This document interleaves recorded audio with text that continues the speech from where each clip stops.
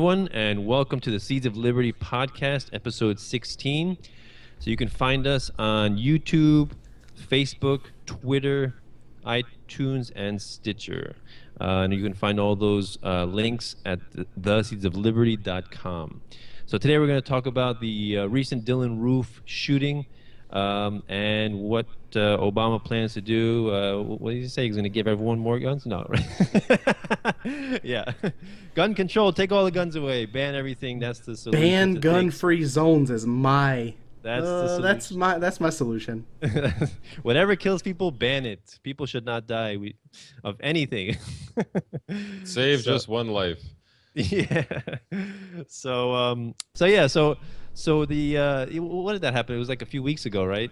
So what is he's like 22, 23, a kid with massive family problems, divorce and just domestic violence, and he's on psychotropic drugs, and then his father gives him a gun for his 21st birthday, right? Wonderful gun, wonderful gift for a mentally unstable person.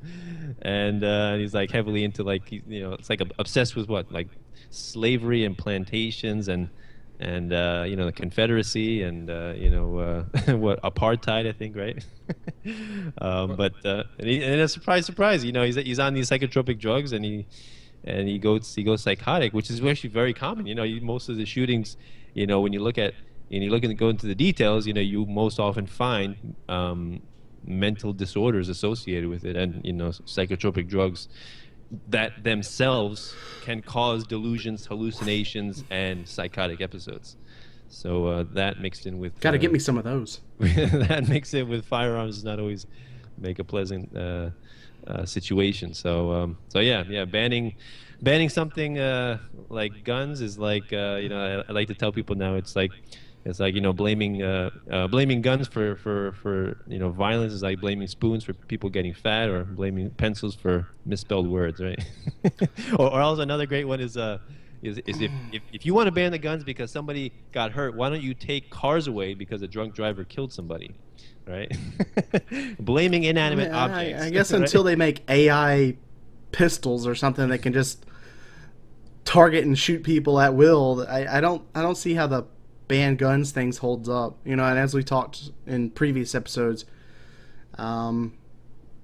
anyone screaming for gun confiscation or gun banning or whatnot, they should open up a history book, not a government created history book, but a real a real history book that will outline pretty much every mass genocide, mass population kill, any mass amount of democide, which is death by your own government, in history, has always followed gun confiscation every time. That's 100% the... I know people can point to places that have been disarmed. Britain, they're not having a mass democide over there. Australia, etc., etc. But this whole just because certain things, a clock's right twice a day. Just because certain things aren't happening before certain, under the same variables, doesn't mean that the same outcome couldn't happen. I mean, if the government declared martial law in Britain right now, it would take them a week or two to clean everybody up because no one's armed. So you couldn't do that here in the United States right now. No soldier wants to fight back in martial law scenarios. That's especially against their fellow brothers and sisters. I don't know about all that, man. Well, soldiers maybe, because I think what happened in Katrina and also what happened after the Boston bombing is proof that at least some of the men and women in some of the government uniforms have no problem. Those are isolated incidents. We're talking about a mass gun confiscation. It doesn't isolated incident, but look how quickly they were willing to. That wasn't just an isolated incident. They shut down an entire section of Boston suburbs, man. That was huge. Katrina, the entire area. It was, it showed what can happen and what these people are actually willing to do. Based on the fact that they no, it's not even.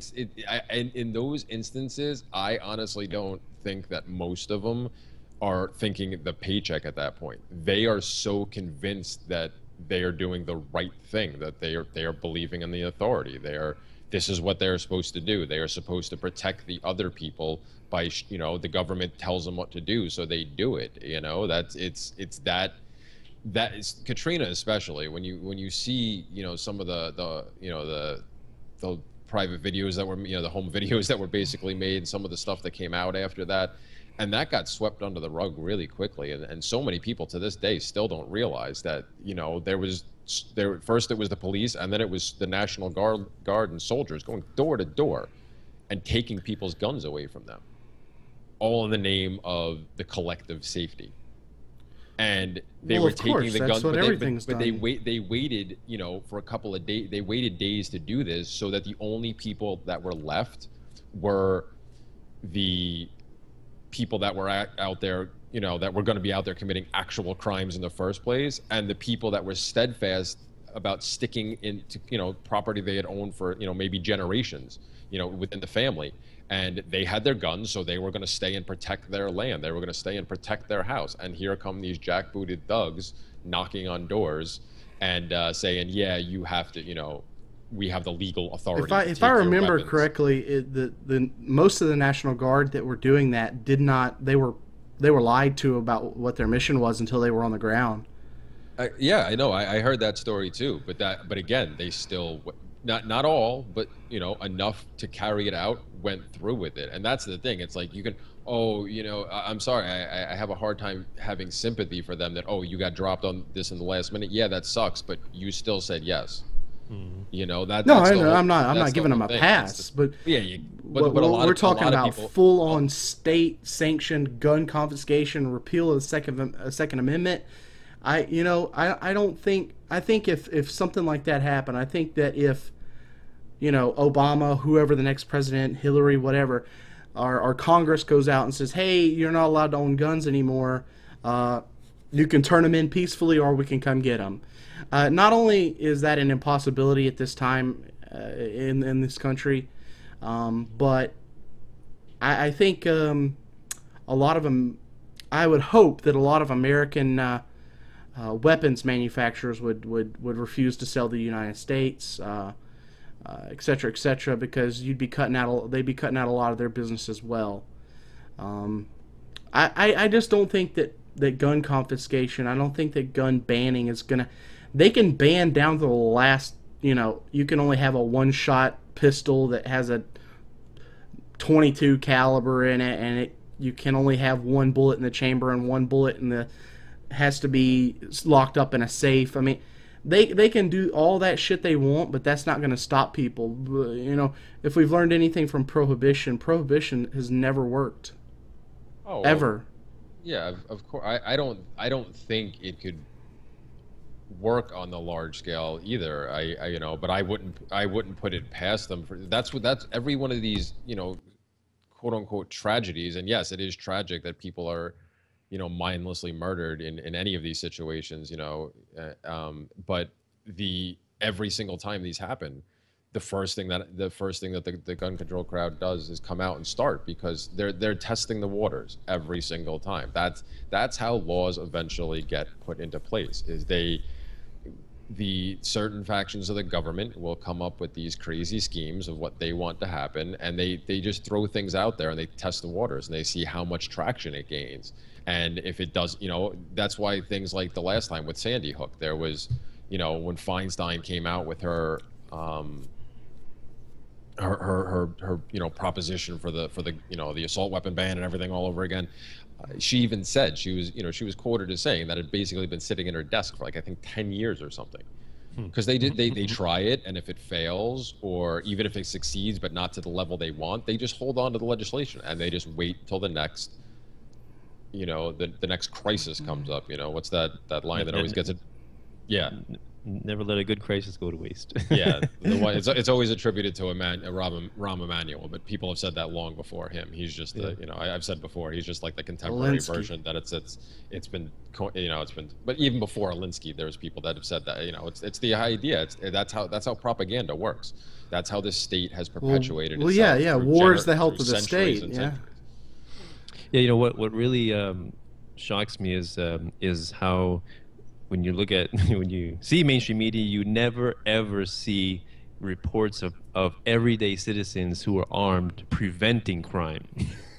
You know, like counteracting an actual criminal, a thief or a rapist, and protecting innocents or scaring him away or shooting him down before he actually hurt somebody. You only hear about that through alternative media, and and it's just amazing how 1984 type censorship of information is alive and well. Kids And bringing guns or crackers the shape of guns are getting expelled from school, and it's like, yeah, yeah. Or have even, you went home and watched TV? This kid goes home and watches TV. NCIU's on. All these cop shows are on. Every one of those cops has a motherfucking gun in their hand. What do you think he's gonna do? He goes home, every channel, gun, cartoon, gun, Yeah, but, cartoon, gun, cartoon. Well, no, it's not though. What you said is, I was actually going to say that to what Danilo was saying. The cop shows are the things that they do show, and you're right, Danilo. They don't show the average citizen stopping crimes, but they have no problem showing police officers stopping crime, and that's the reason that all the TV dramas and all the highest rated ones. They show Batman. And I will have to admit, I win. I win. The Batman is completely statist. We can go into that. He is statist. He's a hardcore statist. So that's let's not even. He's go a statist, but he is not operating within the law. Let's be real clear here. We'll do an episode on Batman, okay? Superheroes. Superheroes, yeah, right. The point is that those are the shows that are put out there. That's what is put in media. It's to show that the quote unquote good guys with the guns are the only ones you should focus on. And of course they're not going to show the average Joe stopping a convenience store robbery just because he happens to be in there and he pulls a gun, and nobody gets hurt, and they end up calling the cops to come pick up the guy who was trying to rob the place, and the store owner's happy, any of the customers are happy. They're not going to show that. That's not that's not part of the narrative, and it's been this way for a very long time. And how many actual gun laws are in the books, whether it's federal or state or local or whatever across the entire country? Well, yeah, again, if going back to our previous discussions on the Constitution, and if you want to consider it to be a legitimate document, which we've discussed at length before, that it cannot possibly be so. But even if you want to give it that and say it's a legitimate document, and then yes, we're going to follow the Constitution the way it was intended, well, you're not supposed to infringe, which means no laws against guns. All of them, all the way back to what was the first? What was it? There was one in 1906. Was that the Dick Act, or the 1906 or 1908?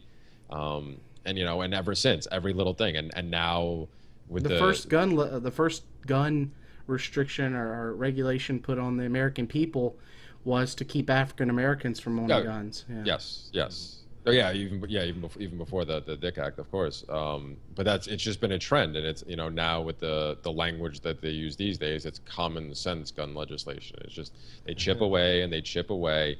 But getting back to the story, the Dylann Roof story itself, because Danilo, you mentioned some of the tidbits about it, and I actually haven't been able to verify either way.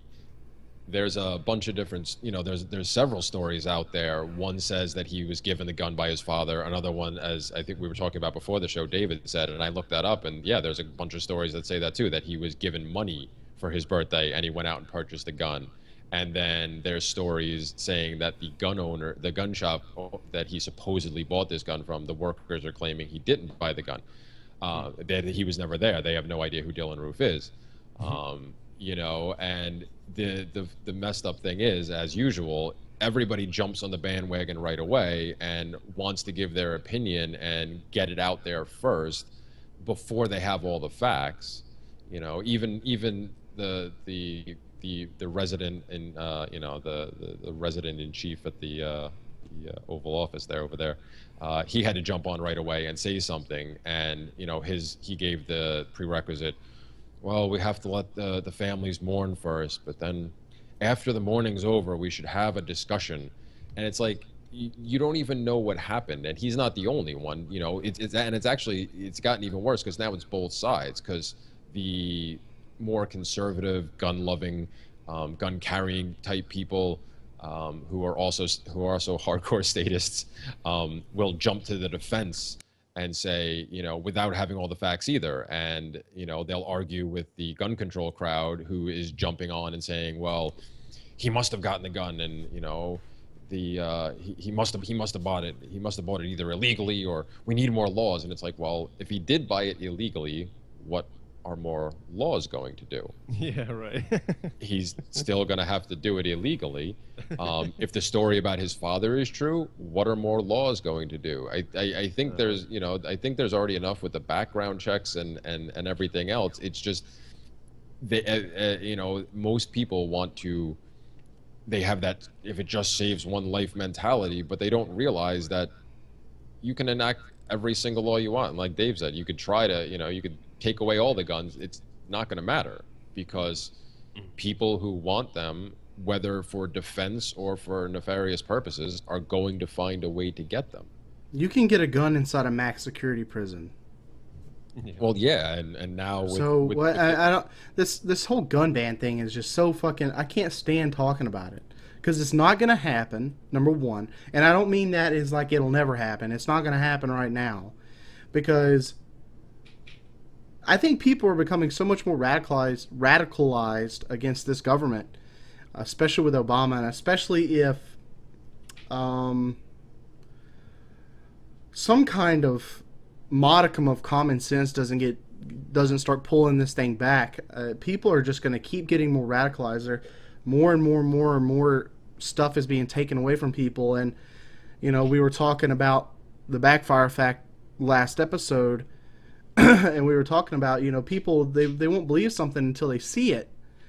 Well, eventually people are going to see it when they start coming from the guns. And you know, everyone's got their line in the sand. You know, someone's, it might be taxes, someone it might be, you know, going to jail over pot. They might go crazy and go rogue.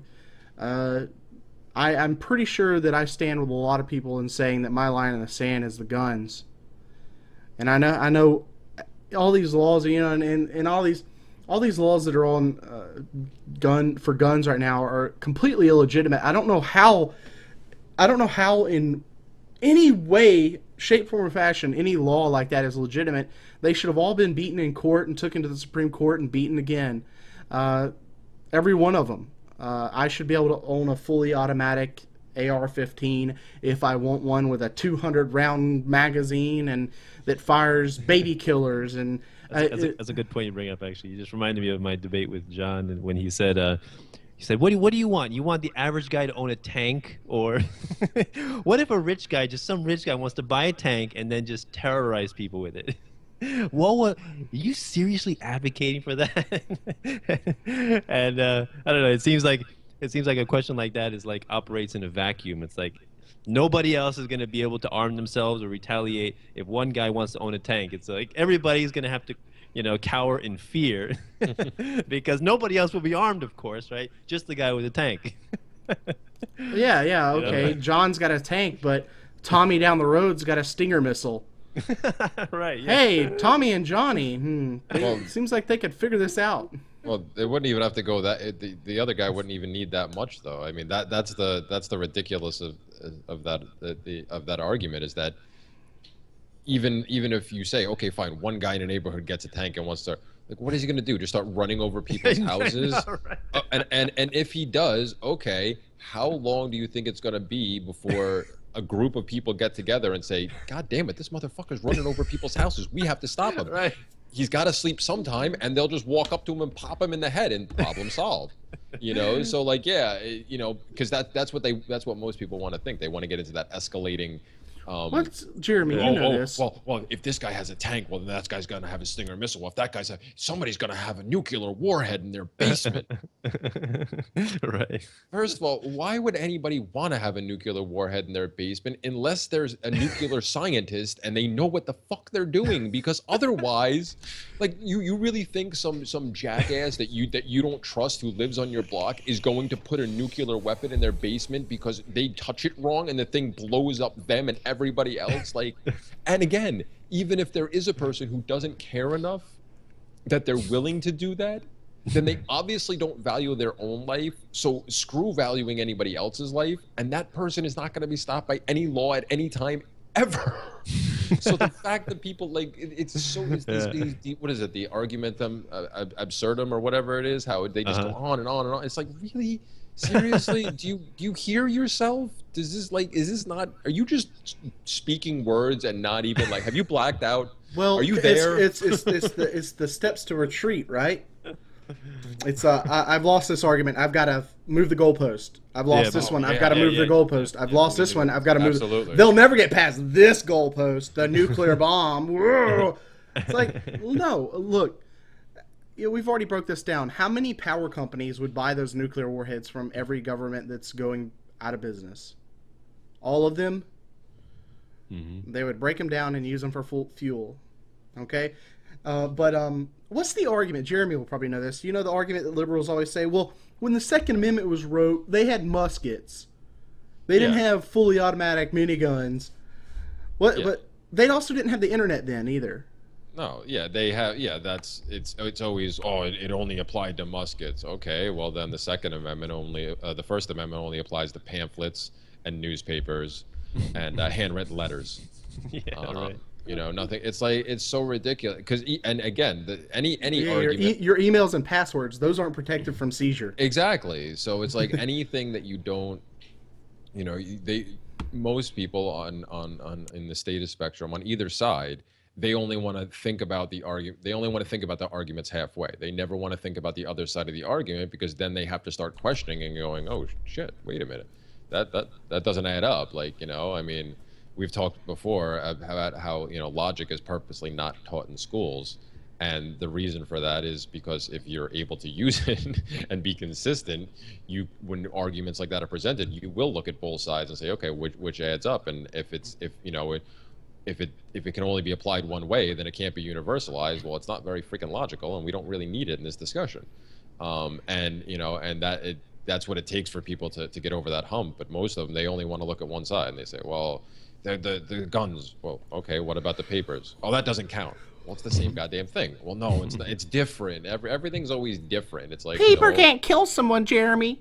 Yeah, well, you can get killed any number of ways. You could walk out of your house and a meteorite could be, you know, screaming towards the ground and clock you in the back of the head. That's the issue, is everyone wants to use government to prevent risk in life. Yeah, it's impossible. Mm-hmm.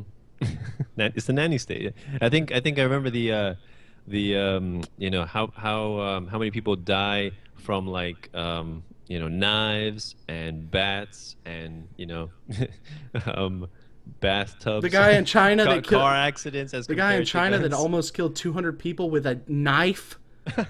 I just saw that. That was another one, right? Because that happened a couple of years ago. That actually, because Obama said these types of things don't happen in other countries. Okay, so someone used a less deadlier weapon and killed more people. So yeah, maybe you're right. Maybe he didn't go kill 9 people in a gun-free zone with, you know, with a firearm. He killed 200 people with a knife at a school, which is most likely a knife-free zone. So, you know, this whole thing can be, if you look at every mass shooting that's happened in the United States of America, you might be hard-pressed to find 1, maybe 2 locations that did not happen in a gun-free zone. The Fort Hood shooting, that base was a gun-free zone. The Aurora theater shooting with the Joker wannabe guy, gun-free zone.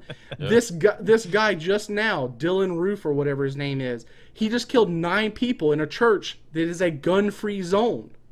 You look at Sandy Hook, was a school zone for gun-free zone. So why aren't gun When you go to a gun show and there's 300 people there, why is it some nut picking up a gun and killing 300 people there? Yeah, right. If guns are the problem, why isn't in every gun show 9 to 20,000 people dying? Yeah. Why? Virginia Tech, Columbine, right? All gun Why? shows. Why is it not happening at gun shows? I'll tell you one fucking reason why. Because the minute someone shot one other person, they would get dropped by 3 other people. Okay? If everyone at that church was armed, Dylan Roof would have pulled that gun out and got killed. If every teacher at Sandy Hook was armed, that kid would have gotten killed the time he entered that school. Okay? That is fact. Mm-hmm. At Fort Hood, if everyone had a sidearm that they were carrying, how many people would have died at Fort Hood? I would be 1, maybe 2. And the other thing that people have to realize, especially socialists, is I guess Democrats you could say, is that in order to impose gun control regulations and disarm the people, you need people with guns to come and disarm the people, right? So in order to enforce peace, you need guns, right? So the guns the guns are not going anywhere. They're just going to be concentrated in a certain group of people when you disarm another group of people, right? So it's like the compassionate and benevolent politicians like Obama who care about the children. How many guns protect him and his family on a daily basis, right? Yet everyone else. He's royalty. He has to be protected. Yeah, right. My whole argument, it's really quick, is when you're advocating for gun confiscation, gun control in any fashion, you're saying you want one man at some level to tell another man what he can and cannot possess. Okay? That is ridiculous. That goes with every kind of ban, period. You can go with the crazy nuclear warhead thing. If someone has a nuclear warhead and their plans are devious, they're going to be stopped, right? Well, even if they detonate the nuclear warhead, that's good for the economy, right? Because destruction equals prosperity, right? Exactly. Oh man, can you imagine all the broken windows? Oh man, one little suitcase. You remember when one little dirty nuke going off in my neighborhood? Man, the windows for miles. I think Krugman would have like a wet dream.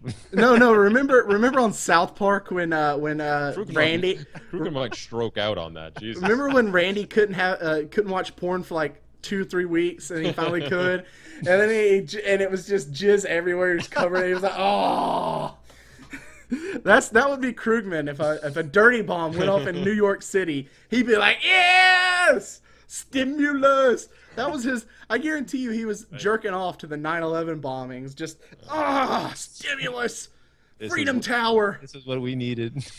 But exactly. No, the broken window is so stupid. But this whole ban, like I was saying, if you're saying you want one man to tell another man what he can and cannot possess, and then he's gonna have people who are hired and paid with money to go confiscate this stuff for him, all on his opinion, and you're not gonna confiscate guns without other guns. You don't bring a knife to a gunfight. You don't bring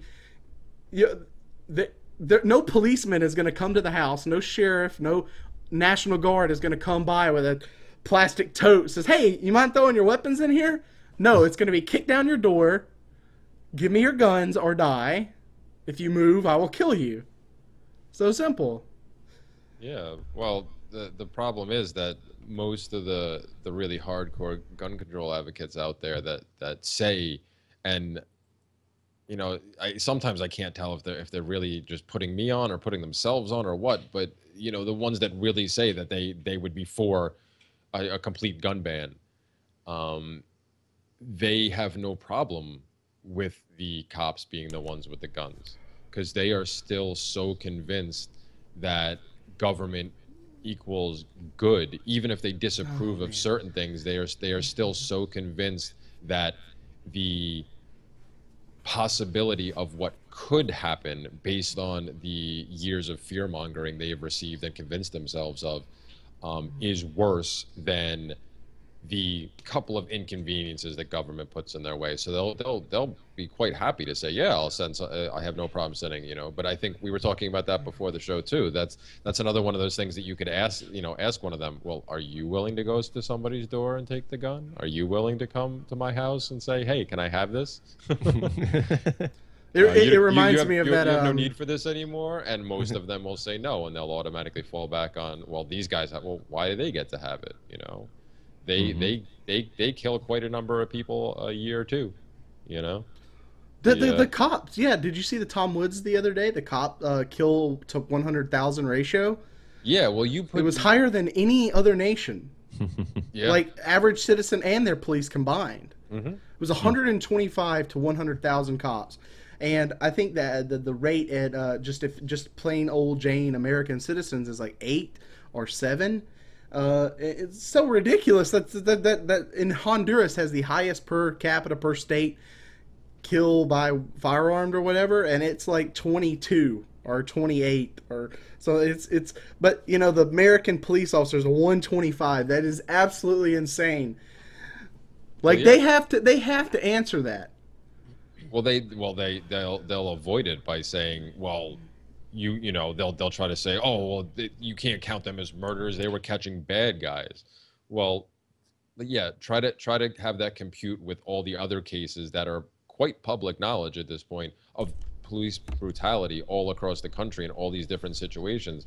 You're telling me that for a fact every one of these people that were killed was done because they deserved it? Like that's ridiculous. There's so many cases where people were, people killed in no-knock raids where they got the wrong freaking address. These things happen, and it happens with increasing regularity. It's only been the past couple of years that a couple of independent organizations have been keeping stats on this, and I think it's last year I think it might have been 1,400 or was it 1,100 or somewhere between 1,100 and 1,400 for last year. The year before, the same thing, somewhere around 1,200. This year is already on pace to still be over 1,000. And a lot of those times, so many people will see that and say, oh, it was a bad guy. He was breaking the law. He deserved it. As if being a cannabis smoker and being caught and trying to run because you don't want to deal with the mess because you have a bunch of cannabis on you at the time and you get killed over that. Yeah, that you deserve to have it. There's a death sentence because you were, smoking a plant. Like seriously, Look, Jeremy, you were breaking the law. You weren't obeying an authority figure, okay? Well, but that's the mentality. Look, you just need to learn to obey authority. That's your problem, man. You just have a problem with authority, and yes, I do. We're gonna send you to a concentration camp to get you retrained, and so you'll be a happier, more productive citizen. Jeremy, that reminds me of a cartoon I saw recently. You see a house with a bunch of jackbooted thugs in their riot gear, SWAT gear, and busting down the door, no knock raid, and then somebody walking by talks to one of them. What's going on? What's in there? Terrorist or zombie or what do you got? Osama? He's like, no, bag of weed. Oh, okay. It's and I remember I was listening to the Prof. CJ Dangerous History podcast, and one thing that really struck me was right before the American Revolution started, there was actually I guess in the local small governments, they actually mandated their own citizens to own firearms. They said you have to own one, you have to own this number of Indians, lead bullets, and you have to own a bag, and you have to have the ramrod. You have to have it, yeah, for various reasons, for defense or for the British or for whatever. And it's like, imagine that today. What, how strange that would seem for, the local. How many liberals would kill their own children just to prove their point? Like, this gun is unsafe. It killed my child.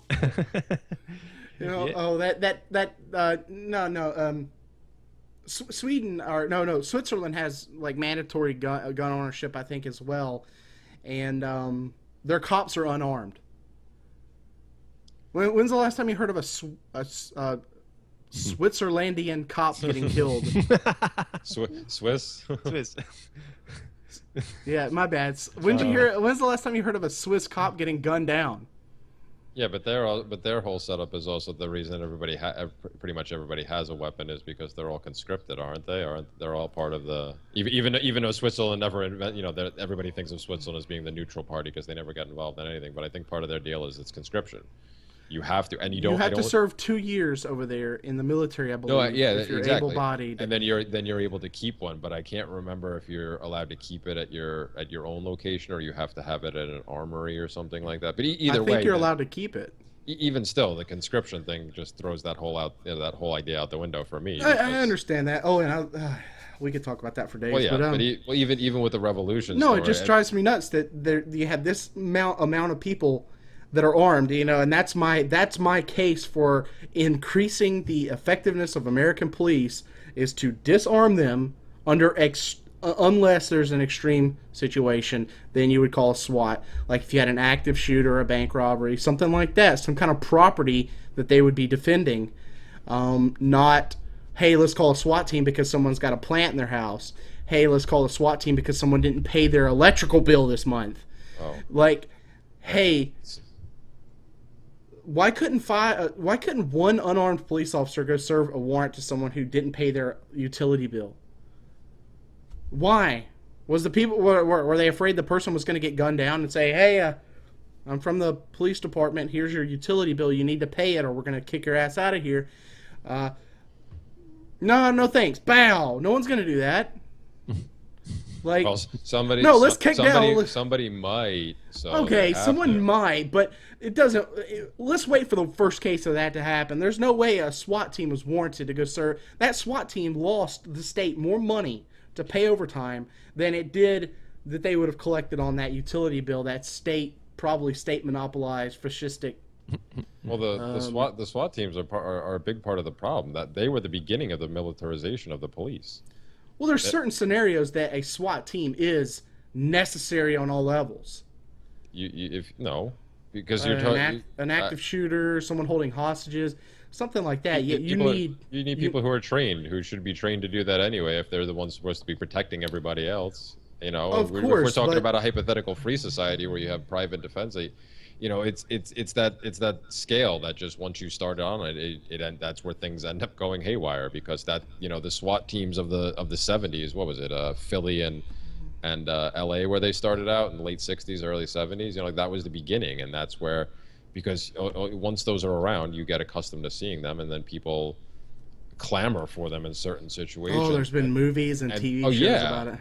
And unfortunately, that's one of my one of my guilty pleasures is SWAT. SWAT is unfortunately still one of my favorite movies, the one with Samuel L. Jackson in it. Oh shoot! It's one of those things I just can't let go of. Should I hang up on him, Danilo? Should I just get him out of here? Confession. I voted for Obama. I voted for Obama. He likes SWAT movies. You still win. So I still like war movies. Give me a break, all right? I love Saving Private Ryan. Oh, I never liked war movies. Never liked. Oh man, yeah, it's great. But my point was that that's what started all this, and people are so used to them now, and so many people, like, yes, the utility bill example, I can't imagine there's too many people out there that would find that acceptable, but there's an entire swath of the population that has no problem with a SWAT team being sent in on somebody for drugs if they can be convinced that the ever popular intent to sell is attached to the charges, even if there was no intent to sell. You could have somebody who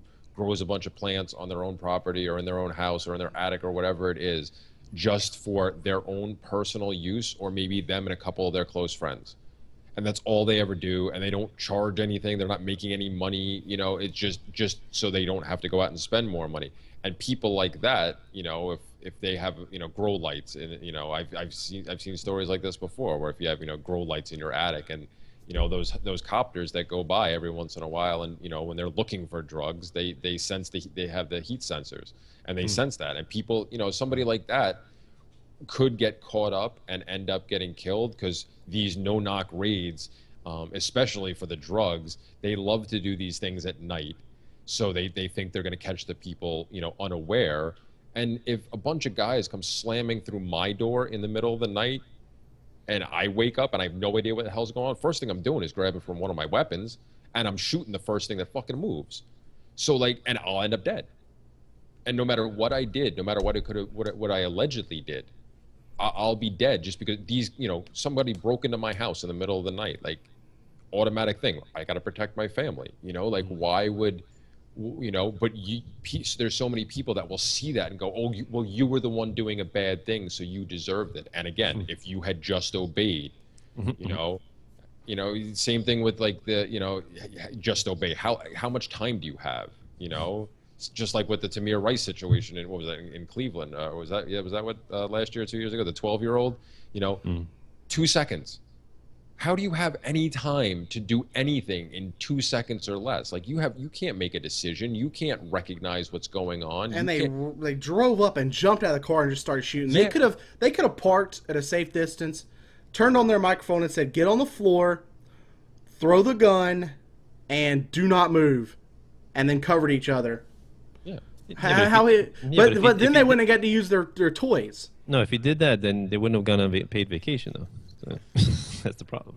But yeah, but so these things happen in a lot of different situations, and you know, and again, there's just those people that will say, well, the other person did the bad thing because they're so conditioned to think as, you know, police officers as this authority, as this higher, you know, they have a higher claim to life than anybody else because it takes like ridiculous corruption being finally uncovered, or it takes a blatant situation where the cop, like what was the situation down in Texas with the pool party where that cop resigned because he was catching so much shit right away that he was just like, I'm out of here. Like, there's those rare situations where that happens, but most of the time, you know, the state protects the state. So they will do everything in their power to cover these things up. And that, going back to something I was, you know, mentioning earlier about the disparity in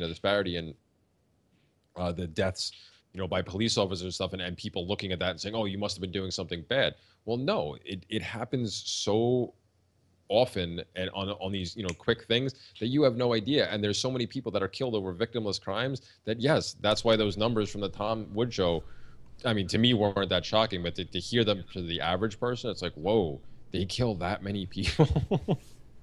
That's a lot.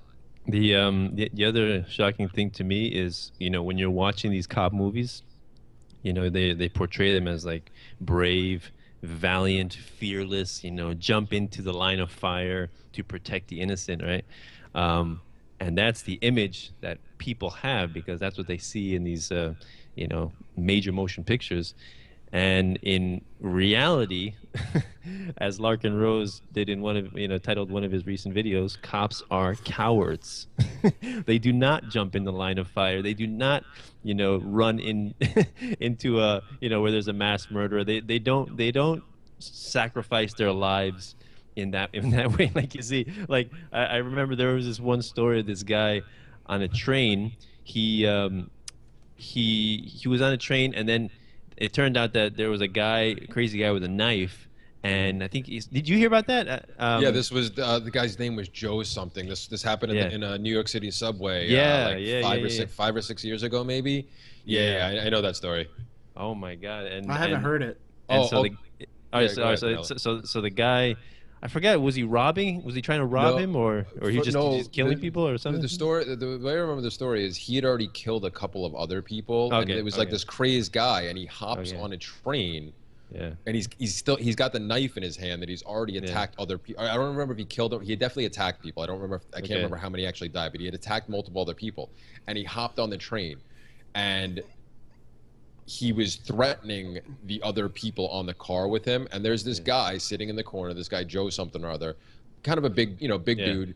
And he's sitting there and he's watching and he looks out of the corner of his eye, and in the very next car, there's two New York City police officers or MTA police officers watching everything that's going on through the window.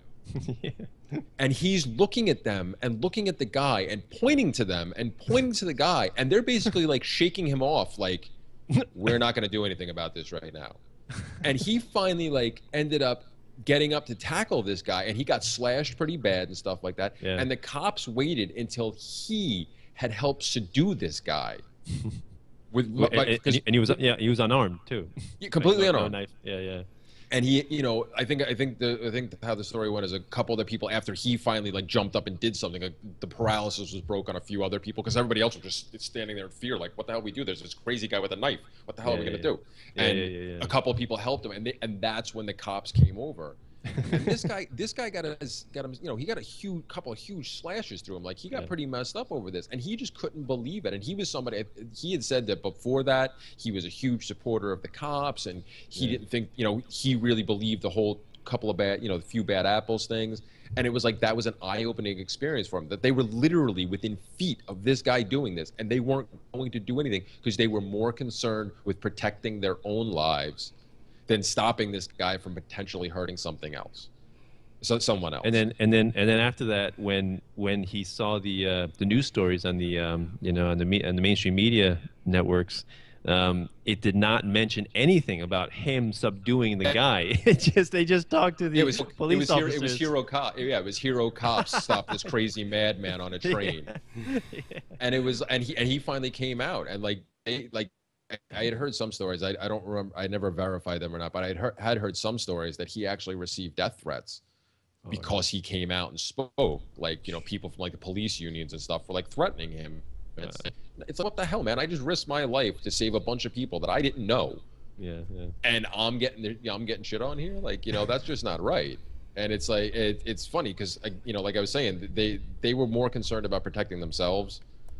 And that's something we've discussed before, how they're trained that even if the words aren't said, what's put in their mind is you're more important than everybody else because you must protect you. You must make sure you and your partner are safe first before anything else happens. So that automatically puts you on a different level. And yes, self-preservation is one thing. In a random occurrence, most people are going to react to preserve themselves first, unless you're like a parent and your automatic instinct is to protect your children. Like that's normal. I get that. But like, they're really trained, like, and that's a great example that they're literally standing there, armed police officers with guns, and they did nothing with this knife-wielding maniac, and it's that whole, so many people. And if Joseph or whatever his name would have pulled out a gun and shot the guy, he probably would be doing prison. Prison, they would have blown him away.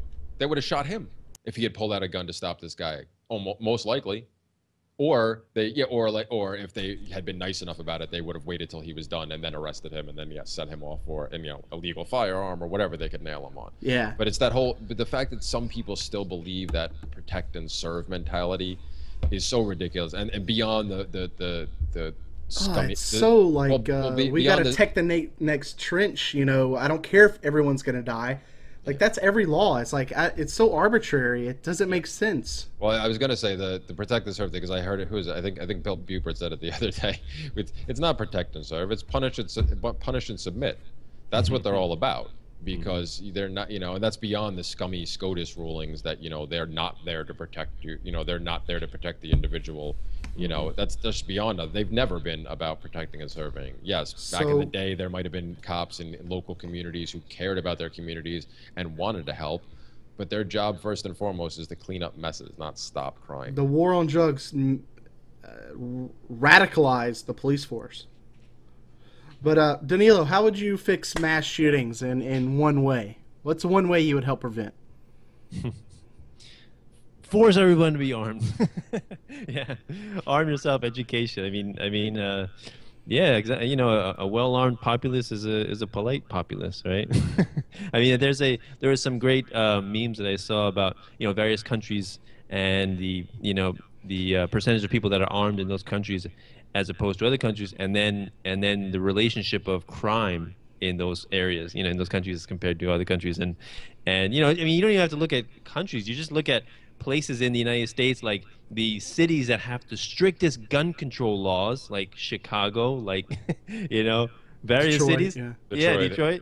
You see gang violence, just horrible things happening on a daily basis, and because it's always the good people that give up their guns, the ones who are the law-abiding, tax-paying, decent people, that claim to be decent. The people that get in the trains going to Auschwitz. We get it. Yeah, exactly.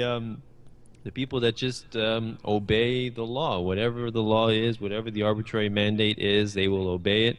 And those are the people that willingly give up their guns because they are, you know, peaceful people supposedly, but they advocate for some of the most violent edicts known to man, right? Oh, yeah. And the police do protect and serve the politicians, of course, not the people, right? Yeah. Right. So you have to understand, it's so important to understand, the economics of being a monopoly, right? A monopoly on violence. And when people think that the police should be the only ones with guns, you have to, realize what is the characteristics of a monopoly that has no competition, that is paid through stolen funds, right? It has no accountability, no responsibility, no duty to protect anyone but themselves. So why would they use that power to help the people? They don't view the people as customers. They don't view the people as friends. They view the people most often as just fodder, right? So people have to realize, like, what is a monopoly? A monopoly on violence, and what does that entail, right? And when you give people that kind of power, and usually, as we were talking about in the previous episode, it's kind of like the movie Idiocracy, right? It's rule by the stupid, rule by the most intellectually inept and morally bankrupt people. Those are the people that seek positions of power, political power, and positions of physical power and bullying, as in police officers, right? Because when they know they are the only people with the guns, yeah, they're the bullies. However, when they know that other people have guns, they're no longer the bullies. They back down and they slink away, and they slither into the darkness again, because they wouldn't dare to confront people. I mean, there's on their blocks same in Chicago that cops won't go because they'll just get shot at constantly. Yeah. Like, but this. What do you have to say about this, Jeremy? How would you stop mass shootings, as rare as they are? Well, yeah, they are pretty rare, although they get played up in the media so much that people think they happen every other day. And the only time they do happen every other day is in those situations you guys are discussing, with the completely gun-free areas where the gangs take over.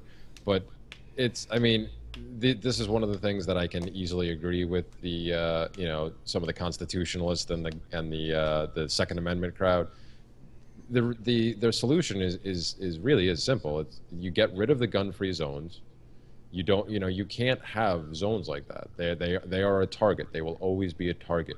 Those bad people that are out there, that so many people fear and insist we need government for, are still going to exist without a government. So that you can't stop them. There's, unless you perform full-scale eugenics on the entire world population, those people are going to exist. So they're going to be there. So what would you rather do? Pray that they go away? Pray that adding every single law you can ever think of will eventually trigger one of them to say, hey, maybe I shouldn't do this anymore? Or would you rather have people be armed, even if it's not everybody, even if it's only a couple of people? Because again, I don't, the whole idea of, the mandated gun ownership, while back in those times, I guess it made sense, it's still mandating something. If somebody doesn't want to own a gun, you don't have to own a gun. If you don't want to be protected, if you want to count on somebody else doing it for you, great, go for it. So the argument I'm going to throw back at you is, what if I own a private movie theater and I want it to be a gun-free zone? That's fine. That's on you, though. If you, I should amend that. The gun-free zones in quote-unquote public places. If a private owner, if a private business owner wants to have that rule, then property rights trump all. That will always be the case with me. So you're right. I should have said in that broad term. And even to make the constitutionalist case even stronger, there, if the Constitution should apply anywhere the most, it should be on public property. Well, that's all it should apply to. It should never. If you're going to take the Constitution literally, if you're going to believe the quote unquote the intent of it, and that not that it's actually an illegitimate document because it creates and codifies a ruling class. Even if you want to say that it's what the intent was is what the intent was, then private ownership trumps all, and the Constitution was written as a set of rules for government, so it only applies to government on what they want to deem to be government property. What you do on your own time in your own property is none of their effing business and never will be. But you don't understand. We're all property. Well, yeah. Well, of the governments. Like I said, I'm just messing. I know. I was saying if you want to follow what people believe the intent to be, but no, the truth is yes. Which I was talking about this with somebody the other day. That whole notion that people think that government's necessary to protect property rights. Well, no, that's impossible, because in order to quote unquote protect people's property rights, they have to violate people's property rights every single day. Taxation or extortion is a violation of your property rights. So how do you protect something by taking it away at the same exact time? That's a contradiction that you can't avoid. Okay, so you get rid of those areas, the schools. So there's plenty of teachers, especially after Sandy Hook. There was plenty of all you saw on the news was the teachers that would come out and say, yes, we need stronger, the ones working with the unions that would want to come out and say whatever the union people told them to say, and they'll, oh yes, it's horrible. We had a situation last year here in it wasn't even with a gun. It was just a mother had gone into a school here in one of the quote unquote bad areas around here, and attacked the teacher, like physically attacked the teacher in the classroom, and all the teachers were out there screaming about, we need more security, we need to be more protected and stuff like that. And it's like, but there was other people that you don't see on the media that were saying, well, hey, if we were allowed to protect ourselves, this wouldn't be a problem. If I was allowed to concealed carry while I was working, I could have walked up to the woman and say, stop that right now, and pointed my gun at her and said, that's enough. And my friend wouldn't have gotten the crap kicked out of her. Like that's the whole thing. All and same thing with Sandy Hook. There was a couple of teachers that worked there that said after the fact, again, didn't get a lot of publicity, but there was even teachers, who had never held it, people who had never held a gun before that were like, I'll get training, I'll get certified, and I'm willing to carry. If one or two people were armed in those situations, so many less people would die. And of course, the normal argument is, oh, well, what if they shoot wildly, and what if they hurt more people? Well, no, these people are willing to be trained. These people are willing to follow the laws and get certified and do whatever it takes. And do accidents happen? Yes, but still, you accidentally wing somebody else. Is that bad? Yes, but you still take down the shooter and 10 less people die. Isn't that a net positive right there? So it's ridiculous, because that's all you really need to do. I mean, obviously, well, places like here in New York, yes, loosening the ridiculous gun laws would be a huge step too, because there's the old saying, an armed society is a polite society, and so many people these days trash that and say, oh, that's ridiculous, it can't possibly be. Well, no, think about it. If you're somebody who's not going to follow the laws in general, you are what society would deem a criminal. Laws don't stop you. They only slow you down. If you're that type of person, no matter what you're doing, burglary, whatever it is, if you're going to look for easy targets. That's their game. They look for the easiest target possible so they can maximize their exposure, get what they can get, and get the hell out of there. So if you now have a society where you literally don't know who might be carrying a gun, how likely are you still going to be to act on these impulses as regularly? Because now you have to take that extra risk. When you're in a situation like in New York City, people still get robbed there. Why? Because pretty much nobody's allowed to carry a gun except the cops. So if you get mugged, that there's like a 95, actually in New York City, probably 97% chance that the person you're trying to rob is not armed. Something I read the other day warmed my heart. It was like 2 million New Yorkers have refused to register their assault weapons. Wow. I will not confirm nor deny that I am one of those people, but but no, that happened after the SAFE Act passed, when there was so many people that right away were like, screw this. There's no way in hell, I read some of the SAFE Act, and it was like, one of your family members can call and say that you have mental issues, and that could be enough to have your guns taken away. Oh yeah. Well, which is ridiculous. That was the big well, when the SAFE Act passed here, it was ridiculous because I think I might have talked about this in one other episode before. It was literally, they threw this thing together right after Sandy Hook happened because Prince Andrew was convinced that he needed to be at the forefront and he needed to set an example for everybody because he still has presidential aspirations. He will never get elected president, thankfully. I can't stand the man. His father was an idiot. It was an idiot. He's even worse. Cuomo? Yeah. Or whatever? Yeah. But when, he had to rush this through, and they literally, I remember, because this was when I had learned of voluntarism, but I had not quite made the plunge yet. So I was still like a minarchist constitutionalist. So I was with the Oath Keepers and everything, and I was getting flooded with these emails and trying to keep on top of all this. And like literally, it was like 1, 2 o'clock in the morning that they finally signed this thing.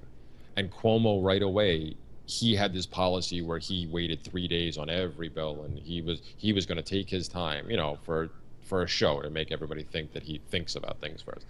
And he just had to waive that 3-day waiting period for this. It just had to go through. And I think there was like literally a handful of less people that voted against this. And it was just they just ramrodded it through, and they were like, I mean, they had to backtrack on some of it because people right away, the first thing all the local gun groups did was like got their lawyers on their phone, like, all right, how can we tackle this? How can we, right away take this to a Supreme Court, a state Supreme Court ruling and get this, so they had to drop the magazine ban because originally they dropped it to 7. There are no freaking magazines that hold 7 bullets. They didn't think that through. It wasn't you could only have 7 bullets. You could only have a 7-round magazine. And then I can drive, what, two hours one way, cross the border, go buy one, and drive right back.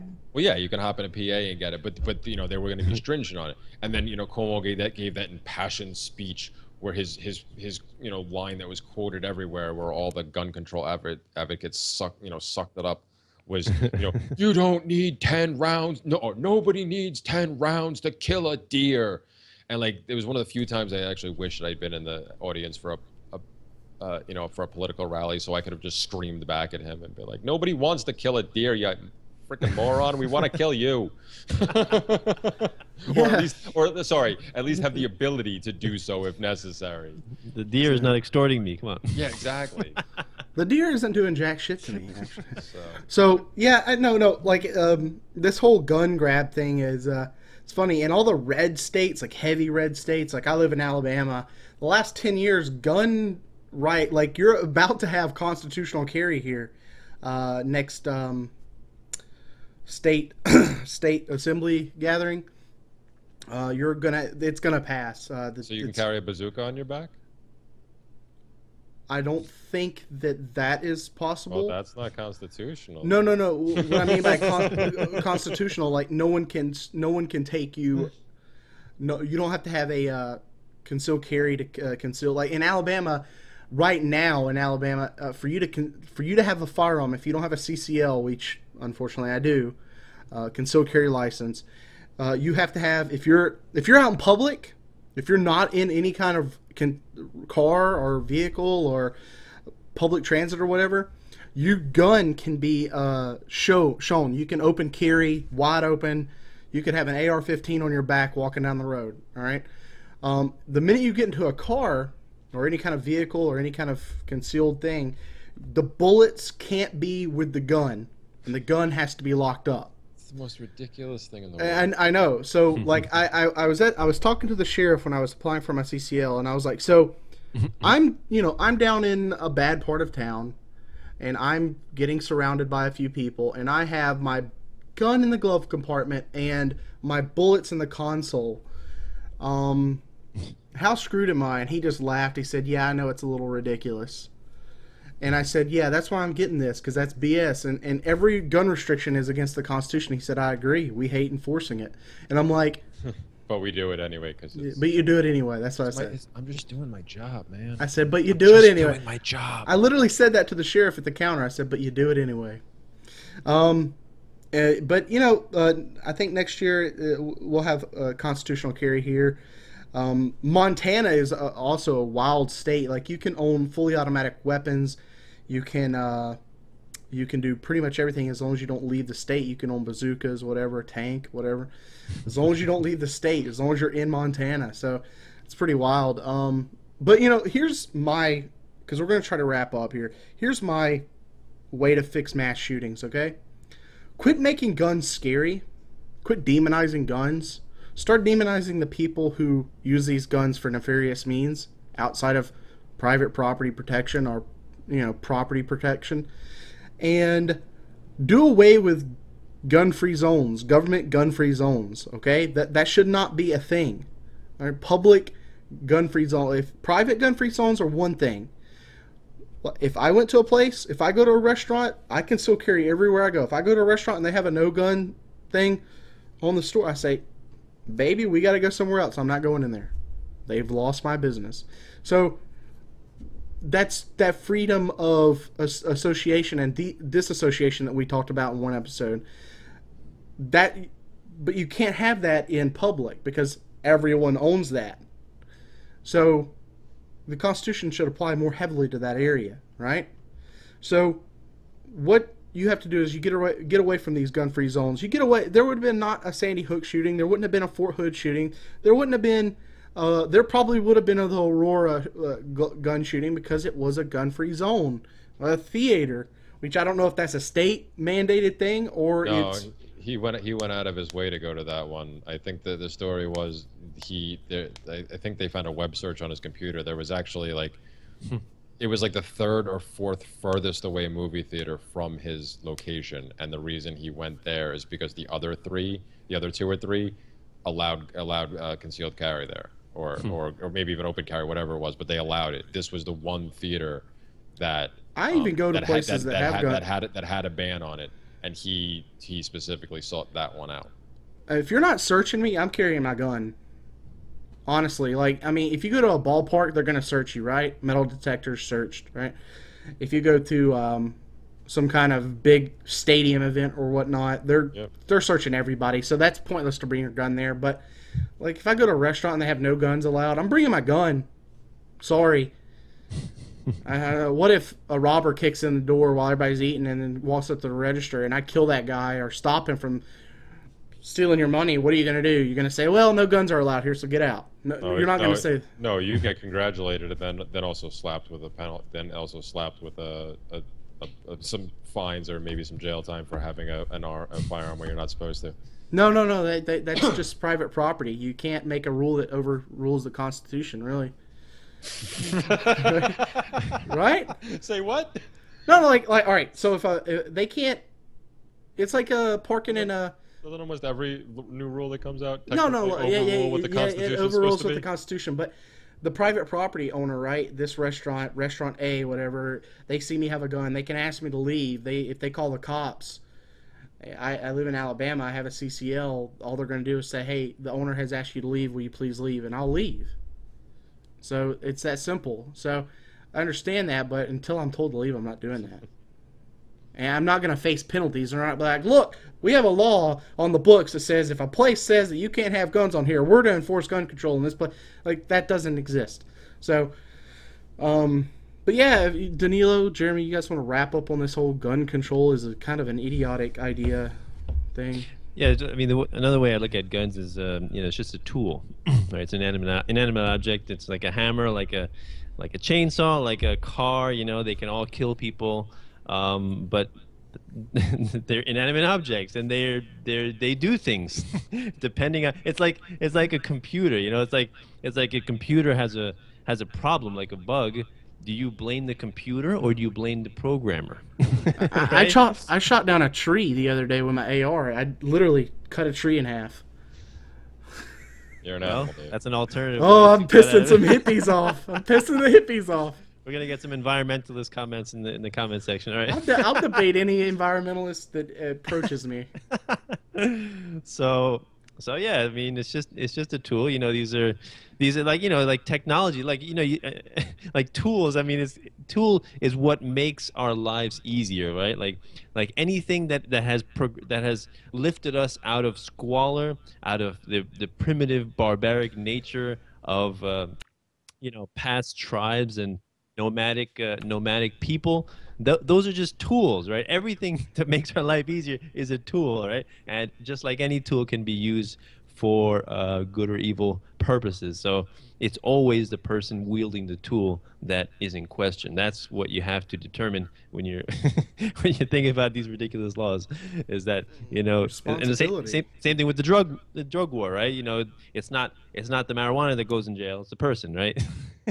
Right. So it's always the person doing whatever. It's always against people, right? It's not about gun control. It's about control, right? It's about control of the people and their property and what they can do with their property, right? Because as Jeremy said, the state is the incarnation of the violation of property rights, right? It cannot exist without violating property rights on a daily basis. So very true. So to have a government exist to protect property rights is a contradiction in itself, right? So, Jeremy, you want to say any last words before we?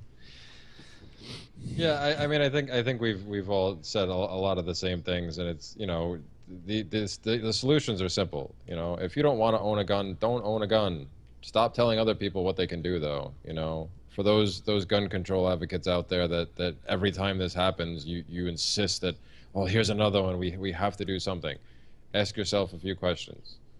Are you willing to go door to door and take people's guns from them? No. Then doesn't that make you a coward for asking somebody else to do that in your stead? Why put more people at risk just because you fear the possibilities? Just look at the track record. It's all there for you to see. As Dave mentioned, any full-scale confiscation will eventually lead to some sort of democide. People can keep thinking that's not going to happen here. Well, it's happened here before. It'll happen here again. It happens all over the place because when people in power increase that power by taking whatever little power the people have away from them, anything goes. It doesn't matter anymore. They can enact whatever laws they want because people literally won't be able to fight back. But the Bill of Rights protects us, Jeremy. Yeah, when convenient. You keep thinking that, and let me know how it works out for you. And the only other thing I'll say is I forgot to mention it at the beginning of the show, but the Seeds of Liberty podcast is covered by the BIPCOT No-Gov license. This allows for reuse by anyone except governments and the agents thereof. You can find out more information about this at bipcot.org. That's Bravo, India, Papa, Charlie, Oscar, Tango.org.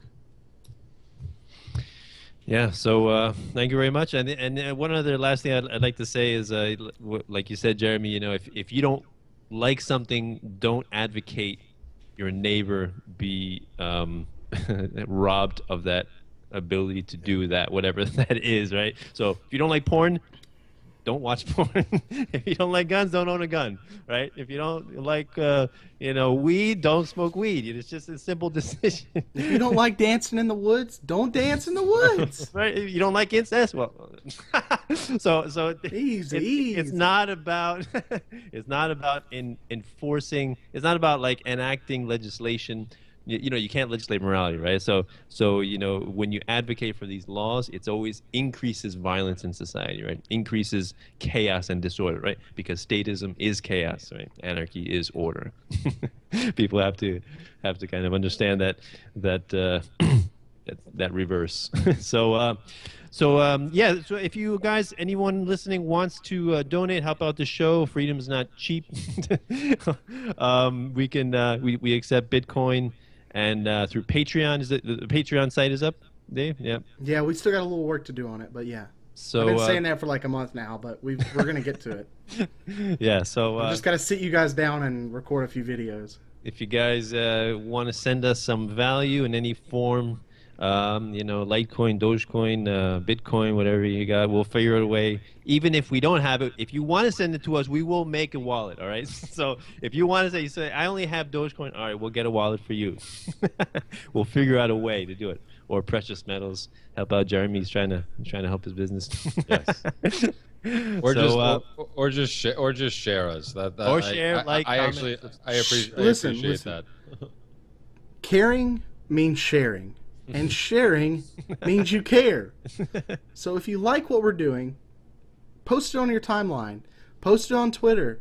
tell a friend, put it on your Tumblr, put it on your Instagram, whatever you can do. Share our stuff. We love it. Well, that's worth more to us than any kind of money you can give us. Is a share. If you don't know what Facebook EdgeRank is, Google it, and that will help you spread all the people who make content that you enjoy that much better, because that's how the things are going these days. They want you to pay for views, but when you share that, you can circumvent that. And Dave, well, what's the website for the t-shirts? Teespring, teespring.com/Seeds of Liberty. Should be having a shirt every month. Excellent. So, if you want to start... until I can save up enough money to start printing them myself. Yeah, if you want to fill up your wardrobe with Seeds of Liberty gear, by all means, we'll appreciate it. Well, the way Teespring works, and I've been trying to say this on Facebook, is I've got the price a little higher, and you're not really buying the t-shirt for this price. You're buying the t-shirt to help donate to us and get something back. A t-shirt that you can wear and impress your friends with snazzy colors. Nice. They could look at it and say, who the fuck is that guy with the pot on his head? And why do you have that on your shirt? Well, his name is Dave. No. It's not me. Thank you, everybody, for listening. How many people have said that now? Dave, is that you on that picture? All right. Awesome. Thank you very much, guys, for the conversation. So this is the Seeds of Liberty podcast. Wishing everyone have a wonderful day. Take care. Peace. Bye. Bye. Force to Freedom on Wednesday.